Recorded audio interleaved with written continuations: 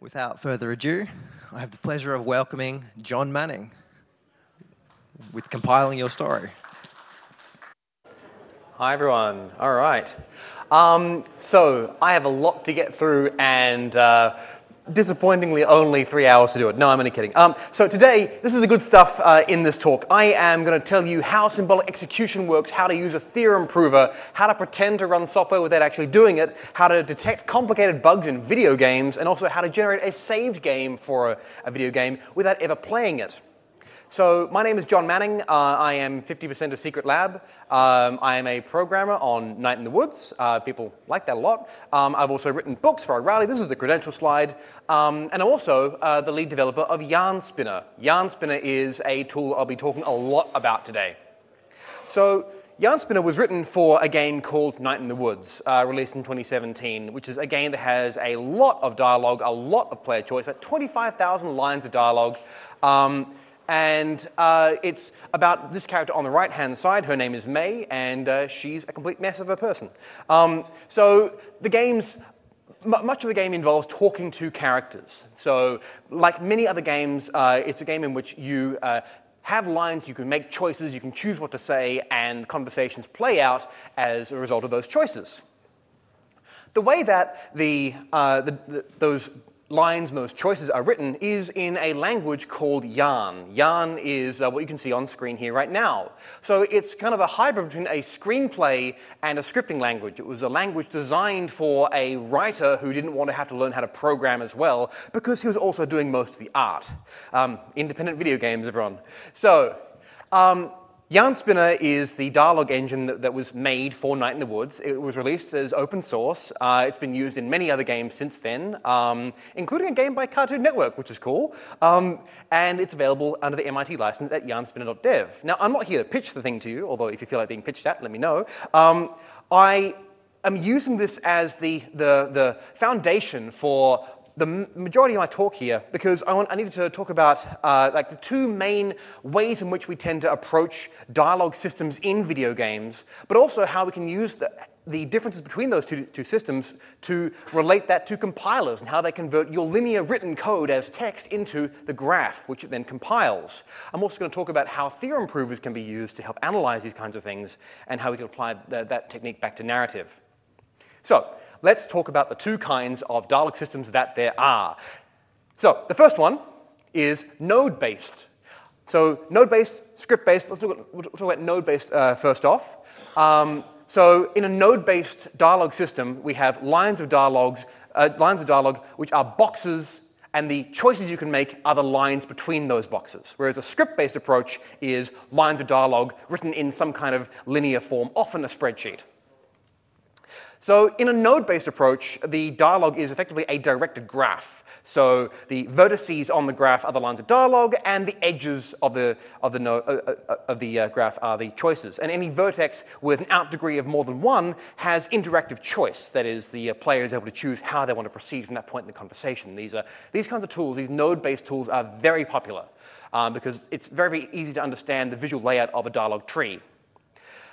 These are often built with a visual tool. They're very, very easy to read, and they're very, very easy to visualize, but they're fiddly to work with and write content because you must create a new node for every new line, which makes it quite tedious to quickly write new content.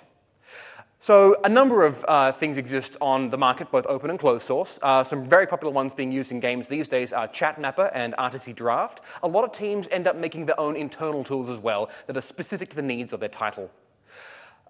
By contrast, a script approach represents the dialogue tree as code. You type it in some programming language. So, for example, Double Fine, which is a well-known game dev studio based out of San Francisco, uses Lua for this. So the lines of code are the dialogue, and you need to have special syntax to represent those choices. Now, this requires that your writers have some degree of programming knowledge. It's easier to write this in because you're just typing text, but it can get harder to read because you can't look at the thing and get a picture of the tree structure. So these tend to be almost exclusively internal tools. I'm not aware of very many script-based things that exist outside of, like that you can just go and get apart from my tool. But what if there was a third way? So the third way, of course, would be to combine the two. You create a node-based approach, but each node contains a full script. So this allows you to do a couple of really cool things. One is it combines the advantages of both systems. You can view the narrative structure in the visual form, which the node-based approach lets you do, but also you can start writing lines of text much more quickly than you could create new nodes. However, this requires the presence of a custom tool. So, popular one, open source, called Twine. Twine is a beautiful little tool, and also if you came to the Games mini-conf on Monday, Tim Nugent gave an amazing talk on how to get started with Twine. Twine is designed for hypertext interactive fiction stuff. So it's less about running lines of dialogue, it's more choose-your-own-adventure game type things, although apparently we shouldn't use that term because that term is trademarked and they're litigious. So another one is mine, Yarn Spinner. So it is a Twine-inspired system designed for embedding into games powered by a variety of engines. Right now, mostly Unity. So Yarn was used extensively in Night in the Woods. All of the dialogue, much of the gameplay, all implemented in this. So for example, here's a screenshot of some of the source code to one character, the main character's mother. And if we drill down, you can see each node contains a chunk of script. It can contain a single line of dialogue. It can contain multiple lines. We leave that entirely up to the writer. Generally, we find that writers prefer to create new nodes when there's an important branch in the plot, whereas smaller, less important choices can be kept within the nodes. So you can get a good idea of how branching a story is without having to worry about, do you say, I want sandwich or I want soup, when neither of those choices actually matter that much. So the scripting language itself is designed to be quite nice and simple, very, very little overhead in terms of non-English, non-human language stuff. So that's cool, but because this is a scripting language, we ended up writing an entire parser and compilation chain for it, and because of that, we were able to have a number of features that come from having that kind of tool chain. So it will be nice to be able to do some things with dialogue trees, like analyze it programmatically, spot problems, spot logic errors, spot unreachable lines, look for broken states that would make it impossible for the player to continue playing from that point. That's often called a soft lock. So we also want to be able to do tests without having to do all the legwork. So it's quite tedious to test a conversation system because you have to start the game, load the level, walk up to the character, press the talk button, and then choose the right options in the right order to get to the line that you want to test. That's really quite tedious, and QA engineers are just the best people in the world for doing it. But we could save the game, but that wouldn't necessarily, or rather, we could jump directly to that line, but if we did, we aren't guaranteed that we are entering the game at under the same circumstances that we would have if we had organically gone up to the character and started talking to them. So you're having to plan those paths. So how can we automate the testing and the bug checking of dialogue systems in games? Well, we have to realize that dialogue trees have a lot in common between trees and dialogue computer programs. So we step through them one line at a time in the same way as we step through instructions. We gather input. These inputs are always player choices from a limited set. We can store some state, we can write to variables, and also we make decisions on what to do based on that kind of state.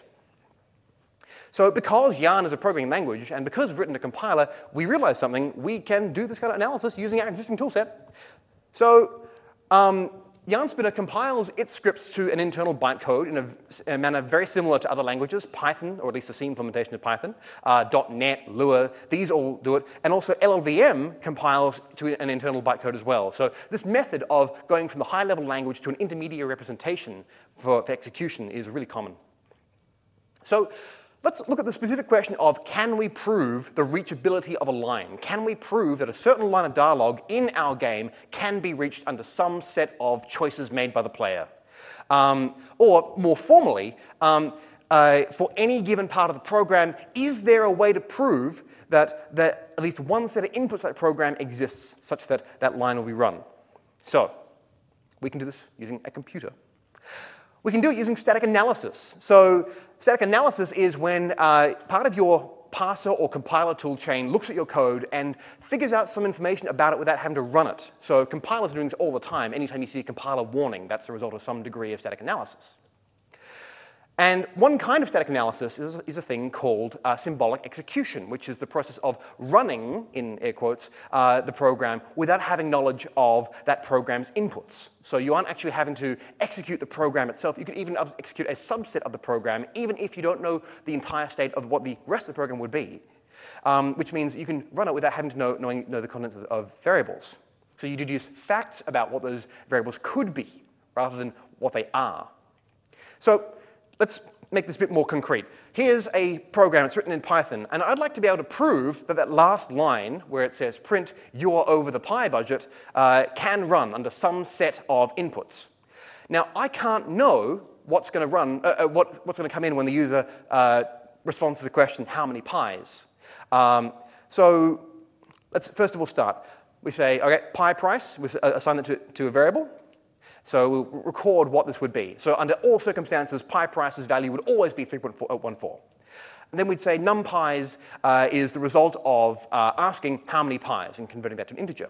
Well, we don't really know what that could be without actually executing the program. So let's create a symbolic value, and we'll call that pi. Then we'll go to the next line. We'll say pi owing is a result of multiplying pi price times numpis. So we can't know the concrete value of that either, because we don't know the value of one of the operands. So pi owing is whatever pi was times 3.14, which happens to be pi price. So if we are on that last line, that print you're over the pi budget, the only way to get there is if that if statement evaluates to true, pi owing greater than 10. So what that means is if we're on here, pi owing greater than 10 is equal to true. So we've collected a bunch of information about the situation that this program would be in when we hit that line. So keeping in mind that whatever we represent it as needs to have the same set of operations as the type of value that it's standing in for, we need to be able to ask questions like, is this value larger than or smaller than some of the float? Whatever we decide pi is needs to be something that represents every possible number that could ever exist, which is kind of a big ask. So let's get slightly more abstract again. We can go to Z3. Z3 is an open source project from Microsoft. It is a satisfiability modulo theories solver, that is really cool. I don't understand most of it, but I do know how to use enough of it. And you can install it using pip. So let's install that. Well, excuse me. First of all, one kind of problem that Z3 can solve is, here's a really simple logical syllogism. If it is raining, then I am wearing a raincoat. It is raining, therefore I am wearing a raincoat. Fairly straightforward kind of, yep. So how would we represent that? Well, we could say import everything from Z3 and declare the presence of two values. One called raining, which is a Boolean, one called raincoat, also Boolean. So that constrains the set of possible values that these two things can have. Then we say, if raining then raincoat is actually a relationship between raining and raincoat. We say that raining implies raincoat. If it is raining, I am wearing a raincoat. If raining is true, raincoat must be true. And then we say, okay, solve this. I assert two things. One, the relationship. Two, it is raining. And it will come back saying, well then, the solution for this is raining is true and raincoat is true. So this is Z3 solving that logical syllogism, making a deduction. So let's go back to a pi example. We now have all the tools we need to answer that question, can we reach that line of dialogue? So here's our Python code. Here's the same Python code represented in Z3. So pi price, okay, well, first of all, we'll declare that there's a variable called pi price, and we'll also assert the fact that that variable is equal to 3.14 under all circumstances. Then numpis. Remember, this is the value that we didn't know the value of and could not know the value of. So we declare that the value exists, but we don't constrain it to a specific value. We just say, there's a value called numpis. Done. Pi owing can be declared by saying pi price times numpis. Same code on either side, but the one on the right-hand side is setting up a relationship rather than imperatively declaring the value of some region of memory. And then finally, if we're here, then remember, if we're on that line, we must be in a situation where pi owing greater than 10. So we can just assert that. We say to the solver, add pi's owing greater than 10. And then we can say, solve. What that will do is it'll produce either the term sat or unsat. Sat means that it is possible for all of the things we've added to the solver to be true at the same time. It won't tell you the value of numpys. In fact, numpys could be any number that we've ever thought of. It could be 1,000,000. It could be 1,000,001. So we are not asking it to give us the value of numpys. We're just saying, is it possible for us for all this to be true? We can also say, what is one possible value of numpys? And it'll say 4. So if numpys is 4, then 4 times 3.14 is guaranteed to be greater than 10. So that's basically showing its work. This is a way in which it could be. So that's great. But we haven't solved a bug yet. We've just shown some fancy logic stuff. So we're going to focus on a single class of bug today, which is the reachability problem. How can we prove that every part of your game's story, your game's dialogue, can be reached? So here is another Python code, and there's a bug in it. And that bug is that line of code can never, ever be reached under any circumstances, no matter what value of a gets passed into this function. So I wrote that by hand to make sure that that was impossible, but my machine was able to instantly tell me. And I'm going to show you how it figured it out, because we can then apply that to video game dialogue. So the way we do it is we find every possible path through the program. We symbolically execute every one of those paths, and as part of doing that, we can detect those paths that could never run. And a line of code is unreachable if there are no paths that are possible and can go through that point. So how do we find those paths? So compilers produce bytecode, and we can take that raw bytecode and build a graph, and then analyze that graph. So CPython, for example, the C implementation of Python, is compiled to a bytecode. That bytecode gets executed, and we can see that disassembly. The dis module in Python can give this to you. So on the left is the source code of my buggy program, and on the right-hand side is the Python bytecode that's represented there. You never actually type this in. This is actually just a human-readable version of the bytecode. No one actually types Python assembly, and with good reason. So, like, when we say x is 0, then what we're doing is we're loading the constant 0 and storing it in the slot 1, which is mapped to x. And then when we say if a is greater than 0, we're setting up the virtual machine and asking it, OK, now run this operator. And then if that went to false, then jump to somewhere else in the program. And so on and so forth. So how do we turn that soup of instructions into a graph that we can draw paths through? Well, one way is through so-called basic blocks. A basic block is a run of instructions that only ever enters at the top and leaves at the bottom. You never ever leave a basic block halfway through. And analysis is way easier if you know that constraint about your nodes. So how do we make our basic blocks? Well, you take your list of instructions, and you mark each instruction as the start of a block if it's either the first instruction in the program, the target of a jump from somewhere else, the instruction after a conditional jump, or the instruction after a stop instruction. And then all the other instructions are then grouped up into the previous instructions block. So let's start by turning this into basic blocks. Here's a big long list of instructions. This one here. We know that we start from the first one there because it's the first instruction. And we run all the way down there to a jump, because that jumps elsewhere. Then the next block. That's an instruction following a conditional jump, so it must begin another basic block. And so we can perform this process of building all of the basic blocks. Now we know which single basic block each instruction belongs to. Once we have this, we can start to create the graph between these things. Blocks have predecessors, that is, the blocks that can lead into them. Blocks can have successors, that's the blocks that can follow them. And blocks that end in an unconditional jump always have one successor, which is the block that they're jumping into. So a block that ends in a conditional jump will have two successors, the target that it's jumping to, as well as the following block. Blocks end and stop have no successors because they stop the program, and any other block has one successor, which is the following instruction. All right. So here's our blocks, and we can rearrange that into a graph. And so now we know the possible ways we could go through this program, and depending on what decisions get made at these conditional jumps. So these are the points in which program flow could change. So just to map from one to the next, there are, I'm not going to count all the different ways you can go through, but there's a few. Not a huge number, but there's a few. Now, let's look at the condition in which the first if statement is true, and the second one is also true.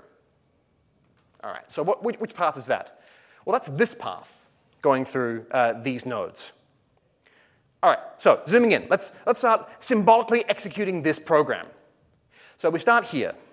We can see what's stored in x at the start of the program. All paths go through the bit that stores a value in x, so it stores 0. But we have a load of whatever value is in a, and we don't know what a is.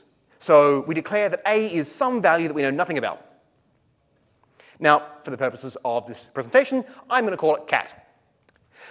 All right, so now, because we're following this specific path, we now know that that's true. If we came from the true path, then we now know that the only way to get to this point is if a is greater than 0. Now, because the variable a contains the value cat, that must mean that cat is greater than 0. We've gained some information about this value. We don't know its specific value, but we do know some information about it. So under all circumstances, cat is greater than 0. Great. Following the path that we've decided for ourselves, we assign, we have followed this path here and gone, okay, we also now know that a is less than 5, therefore the value cat is less than 5 as well. So now let's continue on. We've set x is 1 now. Okay, so we've changed the value of x, and I'll come back to how we change variables later on as well, because it's complex. So, all right. And now we're on to this next part here. So we've gone through a point, the program will always reach this point where we say there's a value b, and it's equal to a plus 1. Okay, cool. So we can derive more information then about the value b, because we know that b is a plus 1, a is cat, therefore b is less than 6, and b is greater than 1. So we're getting more and more information about the possible values of these variables. Okay, let's move on to the next part, following that yellow arrow there. So now we have asserted x is already 1, so I'll leave that off for space. Follow the yellow arrow. Okay, great. Okay, cool. So now we have these sets of constraints, and we're ready to print hello. So we're here if all of those things are true at the same time.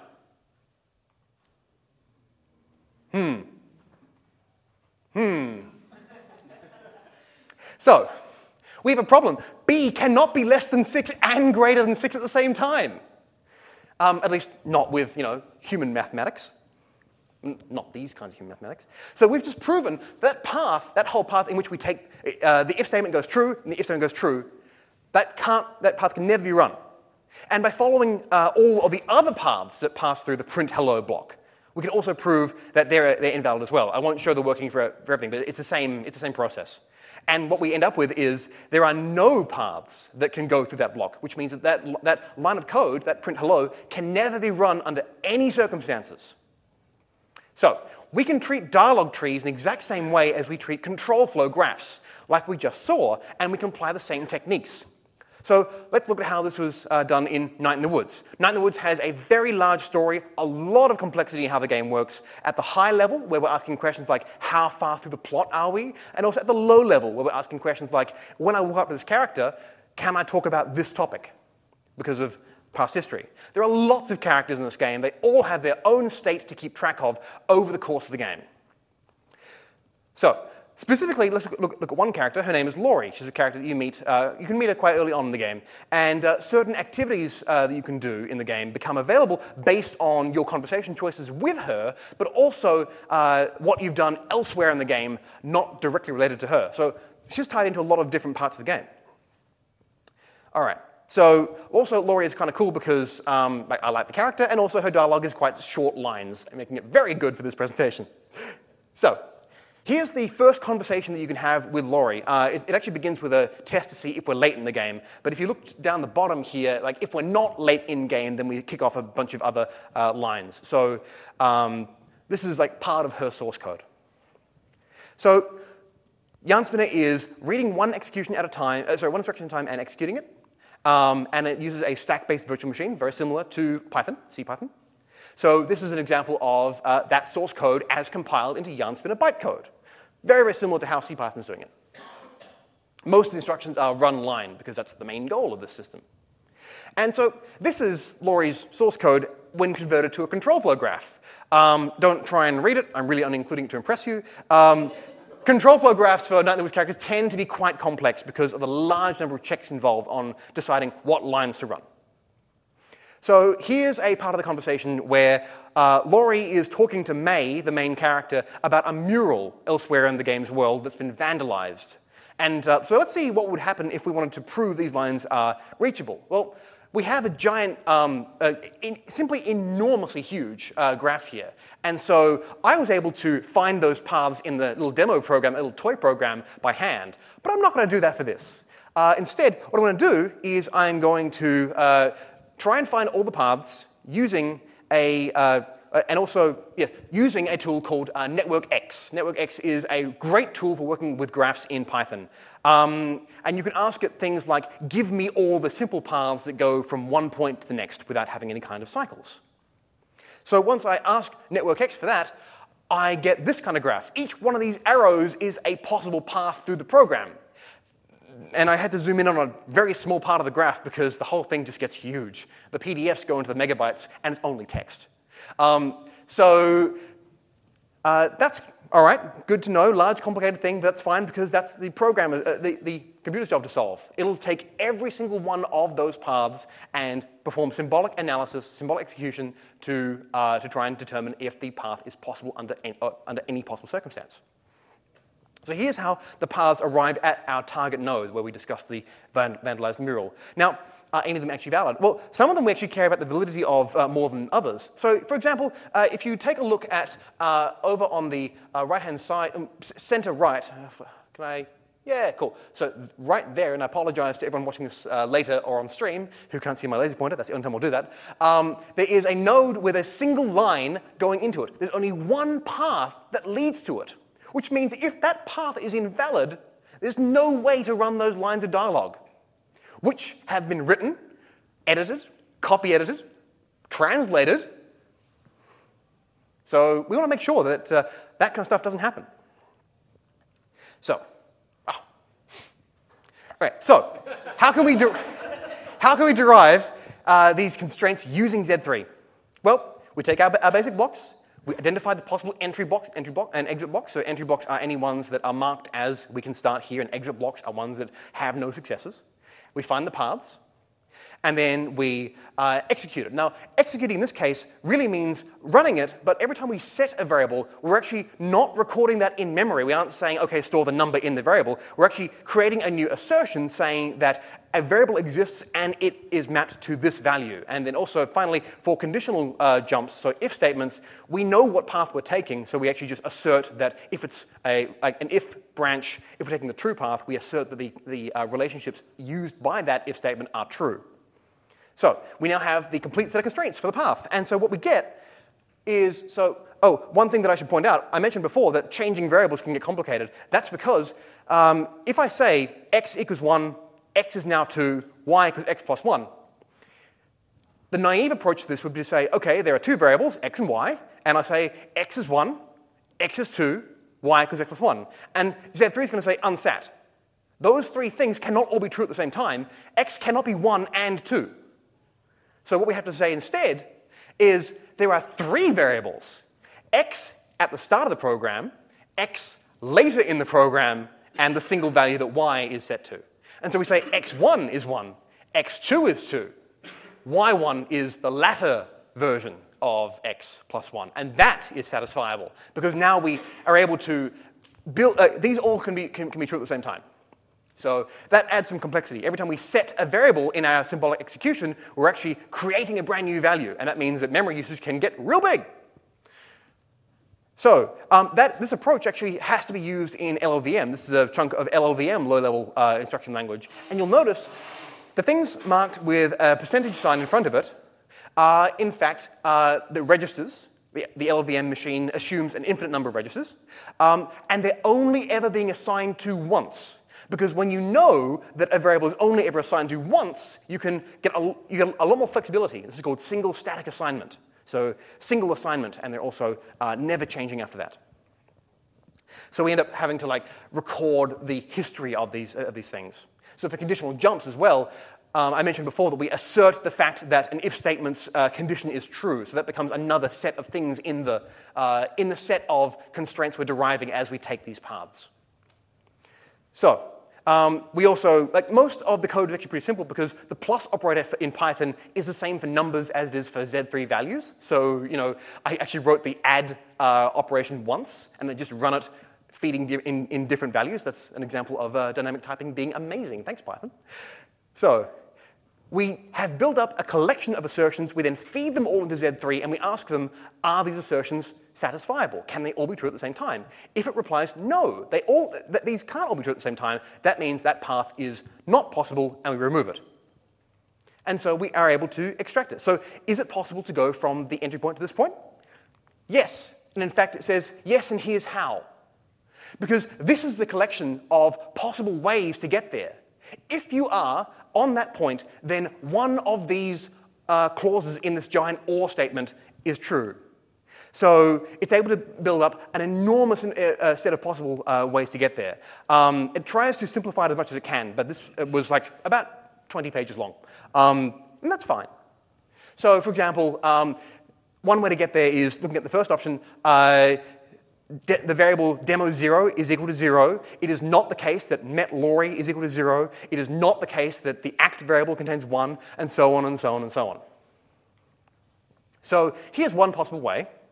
So it's Act 2, Day 1. You have spoken to Laurie before. You can do Laurie's friendship quest. That's an internal name for a thing you can go and do with Laurie. You're not strangers. You haven't spoken about the mural before, and when you start the conversation, you have not already spoken to Laurie that day, because you can't talk about it. You can't go twice in one day, have you heard about this? Because that's just weird for the player. So yeah, all these different variables can be set and known to be in these values. Now, we can use this to provide an explanation for why we can't reach certain code, but we can also find ways in which we can't reach a line. Here's a bit of yarn code that contains a bug. That third option there, where Greg is saying the line y, can never run, and the bug is because of a typo in else if Greg greater than 1, because it requires Greg to be greater than 2, but not greater than 1, which is a mathematical impossibility. And so we can ask Yarn Spinner to prove why. We can say, OK, is it possible to reach there? No. There's only one way to get there, and it's impossible, and here's why. These are the two things that are incompatible with each other. This is the thing that Z3 can produce called an unsat core. That is the minimal set of equations that are incompatible with each other. So we can actually now say, OK, it's unreachable, and here's why. So now we can take this and make it a little bit more interesting, because we can run this in reverse. So I mentioned before that testing conversations can be quite repetitive. You have to go to the characters, say the things in the right order, and if you make a mistake, then you ruin that whole run. Or we could just jump to a line of dialogue, but I mentioned before, that can be tricky because we aren't guaranteed to have the same state that we'd get. It would not be representative of player experience. So what we can do is we can take the set of constraints that we've produced and then ask Z3 for a model. So given this information here, give me values for these variables. Now I've built a save game. I never had to run the game at all, but now I have a save game that's valid for getting to that point in the game. So we can jump straight into the conversation. Now, you can get more out of this if you can declare some invariant rules about how your story works, which might not be ever part of the code, but do act as the underlying groundwork for your story. So you can declare facts that are always true. And when you combine those facts with the derived assumptions that that Z3 is finding as it runs the paths, you're able to get a more complete set of facts about the world. In Night in the Woods, there are two characters that are particularly important to the game. So Greg and B. So Greg is the wolf and B is the crocodile or alligator. I'm not entirely sure. And these characters have a number of friendship quests. So that's things like hanging out, doing some character development, important conversations, that kind of stuff. If by late game you've hung out with one character more than the other, then the game declares that is your main friend, and they become particularly important further in the game. So here's the source code in Nightly Woods that does that. Every night when May goes to sleep, this code gets run. And if it's the start of Act 2 and the start of Day 3, and you have done more B friendship quests than you've done with Greg, then we say dominant friend B to 1. Otherwise, we set dominant friend Greg to 1. So that's that code. That gets run every time, and it only actually kicks off on Act 2, Day 3. But here's another way to represent that in human language. Now, these aren't lines of code to run. These are facts that are always true at every instant of gameplay. So if Act is greater than 2 and Day is greater than 3, then either Greg or B are your friend. It is never the case that they're both your friend at the same time. And if Greg is your main friend, it's because you did more quests with him than with B, and vice versa. If B is your main friend, you did more quests with her than with Greg. Okay.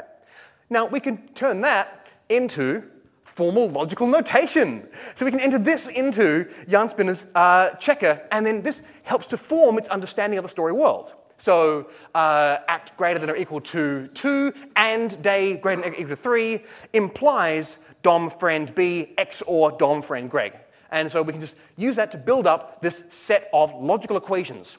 We can then feed that into the dialog system checker, and it's able to derive even more possible ways to say this could never be run because of larger, broader story concerns. So we can also use that to help generate an even more complete game state. So if I'm like at this point here in the game, then it's able to use that invariant condition that I had set up to say, oh, and also Act must be on this state, and also B is your main friend. And like more information about that. Now this kind of thing has a number of important consequences for production of games. So the video game Mass Effect 3, released in 2012, big, expensive space opera, a lot of money and resources. Many of you in the room may have played it. It was a game that was fully voice acted. The main character has a choice of 2 genders. It is fully translated into 7 languages, so you can do the multiplication in your head. Thank you, well done. So, the nerds, the blessed nerds who modify this game have been tearing this thing apart because they want to be able to modify the dialog itself. And it turns out one of the constraints on the people doing the mods is that you can only replace dialogue. It's very hard to add new lines of dialogue. And so they're looking for lines of dialogue that can be safely removed and replaced with their own fan fiction. And the nerds were able to analyze the code and find stuff like, well, this here. So Sam, who's a character in the game, has something that happens to them, and they found that the conversation will never make it to this point and all the lines dependent on it, despite the presence of the lines being in the game. So they've been written, translated, edited, debugged, ideally, voice acted. Voice acting involves the actor, the director, the engineers, the studio time, transit, etc. Storage space on disk, memory, usage on the client machine, enormous amounts of stuff. And they'll never, ever be run. All that effort was wasted. Now, it's a relatively minuscule amount compared to the rest of the game, because the rest of the game works, but those lines don't. And that was wasted resources. So how can you use this in your work? Well, compile these kinds of things, dialog trees or programs, to some intermediate representation. You can generate basic blocks from that representation and generate the control flow graph from that. You can then find the possible paths that go through the program, and whenever you encounter a variable that you don't know, you can say, well, it's some symbolic value, and you can assert facts about that symbolic value. And you can find lines that are never run. Now, this set of techniques is not foolproof. The main problem with symbolic execution is that a complex program may have a very large number of possible paths, especially if the program contains loops. Nightly Woods does not. In fact, my version of this code actually detects loops and then bails out, saying, I'm not even going to touch this. So, yeah, loops are common in many programs, and there are ways around this, but not one that I have time for to talk about today. So, our dialog trees are code, and they can be analyzed using the same things we apply code tools to. So you can use it to find logic errors, you can use it to make testing easier, and that testing can save more than just development time. So thank you very much.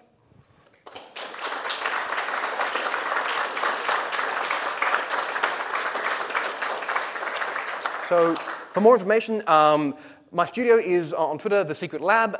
For more information about Yarnspinner, it's Yarnspinner tool. We're also on the web at yarnspinner.dev. Z3 is on GitHub. And also, please consider backing my Patreon, where we can develop Yarnspinner even more. All right. I think we've got some time for questions. Yes. Cool. All right. Who's a question? I remember back in uni, we were actually told about like symbolic analysis. We were always told it was too slow to use. How long roughly did it take to run this through Night in the Woods? Because it's not like it's a small game. So I haven't run all of this through the entirety of Night in the Woods because the game's already shipped, and so finding bugs was less important. But for generating, I did much of this after the game shipped, but I'm using it for future work now. I can tell you that for doing the analysis of Laurie, it took about 30 seconds to run the possible paths from that start point to that end point. I've also used this tool to, when the game was being translated into Japanese, the Japanese translators asked, is there a way for us to find the set of runs through the program that allows us to guarantee that we'll see every single line of dialogue? And we want to minimize the number of paths that we have to run. And I said, yeah, I can solve that problem for you. And it took about an hour to generate every possible a set of runs through the game that is guaranteed to reach every reachable line of code.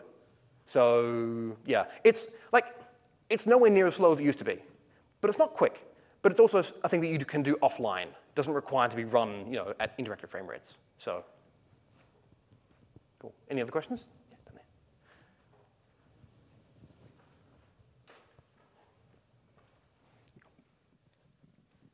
there. Would you be able to use the theory here for other applications like verifying that procedurally generated levels are not stuffed up or other kind of... See, where that becomes complicated is how you define stuffed up. Like, is an area in the level reachable? Is the red door always able to be unlocked because you can get to the red key? That kind of stuff. If you're able to translate this into a set of logical constraints, then yes. But that itself is a separate task. So yeah, the answer is yes, in conjunction with another one. I think we had a question in the corner here as well. So is Yarn Turing complete? Yes. Okay, so there's no way you can find every reachability question. So you're looking at just trying to optimize the ones that are easiest to find. That's right. And I'm curious then, do you ever run into situations where you're basically like you think you can look for that one and then you just run and you have to give up? Has that happened frequently as you've been writing these tests? Never actually in my experience so far. Oh, good. But that's mainly because we don't all of the graphs are acyclic. And that makes it a lot easier for us to prove because we can find every single possible path because there's now a finite set of paths. So yeah. Danny? So do all your story writers write code to do this? Or is there more of a collaborative? So they write this kind of code, but it's often in conjunction with a programmer who is helping them set up the scene. So for example, early versions of this involved the programmer creating placeholders like character will walk in and say a joke here, and then write code to go, if this test here, then move on to other parts. And so because it's text, we can check it into Git and do lots and lots of really nice collaboration very easily. What we do tend to find is writers who have never programmed before do tend to pick up just the basics of how logic flow works, but the little things like the lead writer did not realize that if statements must be followed by an end if, because in human speech we don't say end if, and so he never thought to include that. So to answer your question in a roundabout way, yes, sort of, but they don't have to. Cool. Last question? I guess I'll ask the obvious question. Did you find unreachable blocks in Night in the Woods? I did. I found one. Yeah, so the main character can practice playing her bass guitar in her room in the evening, and depending on how well she plays the bass guitar, that is how many notes she misses in the Guitar Hero style game that we have, she'll either say, wow, I'm great, that was less than ideal, or wow, I'm terrible. And there's a bug that causes that middle option to never get run. So she'll either say, I'm amazing, or I'm the worst. But like, real life, basically, yes. So, and like, that's not a critical issue, and so, part of the reason why there aren't that many there aren't, to my knowledge, any critical story breaking bugs is because the game was being tested by an enormous number of people, overnight, all the time. Becca Saltzman, who is the CEO of Finji, the publisher, has played the game, I think, at least 400 times, start to finish. This is a 12-hour game. Yeah. Thanks, Becca. Cool. All right, I think that's it. Thank you all so much for coming.